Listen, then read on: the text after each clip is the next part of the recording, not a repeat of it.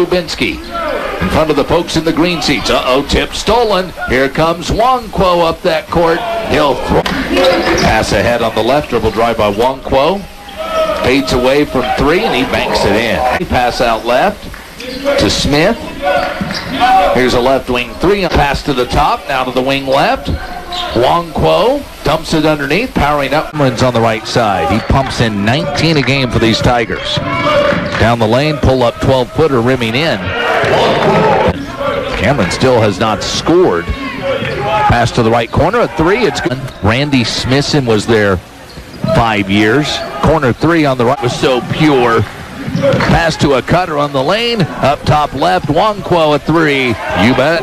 Nwankwo, it's his second. Seward has their biggest lead, 28-19. There's a pass to the high lane, little 12 optic, gets it back. Throws underneath Kimball. Ball fake.